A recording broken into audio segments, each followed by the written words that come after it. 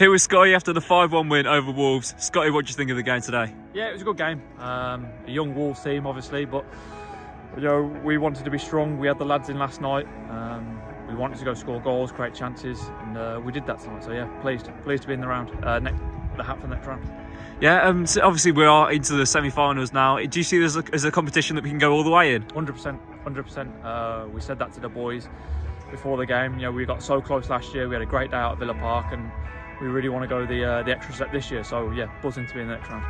Going into today, what were you sort of expecting from this Wolves side we had outside today? We knew they'd try and play. We knew they'd try and build up from the back.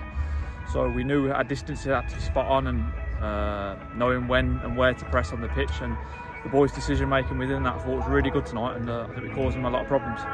And Dexter Walters back in the starting lineup today, scoring 2 goals. What did you make of his performance today? Yeah, Dexter was electric. He really was on that on the wing. He did really well for us tonight. Got his goal.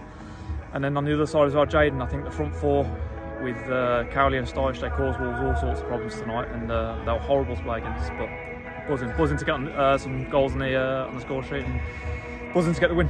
And is it really promising for you to see that, you know, we scored 5 goals here today, but also 4 different goal scorers? Yeah, bang on. I think it's evident that we don't score enough goals as we should. So tonight to get a fair amount of goals and get 4 different goal scorers is excellent. So especially after, you know, we had the boys in last night. Buzzing. Well, Scotty, congratulations on the win, and thank you for your time. Cheers.